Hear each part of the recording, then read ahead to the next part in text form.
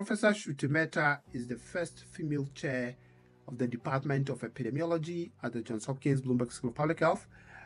If you're not aware, the Johns Hopkins Bloomberg School, especially the Department of Epi, is the oldest department and consistently has been ranked as the best department of epidemiology for a very long time. It's been a while trying to get her on the podcast, so we are really honored to have her join us today. So as the new chair, what is your vision for the department in the next, say, 5 to 10 years? I mean, my vision is really about a simple goal. It's about improving lives and reducing inequities here at home in Baltimore, across the U.S. and globally through epidemiologic investigation, intervention, innovation, and training.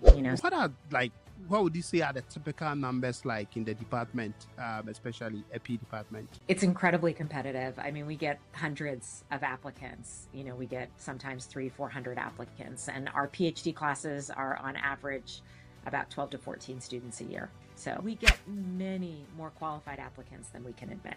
So it's again the importance of not being discouraged if it doesn't work out the first time around. How important do you think cold emails are in the PhD application process? What are some of the common mistakes that you think students make when they are writing cold emails? What elements of a statement have you read that really stood out, that this is really a compelling statement of purpose? Yeah, how common is it to get a PhD straight from bachelor's degree at Hopkins?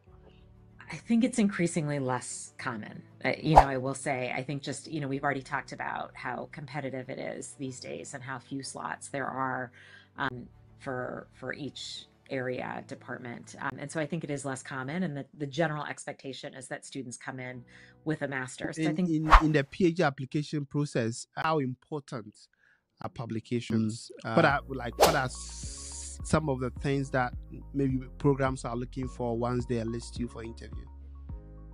Yeah, I think here it's the opportunity to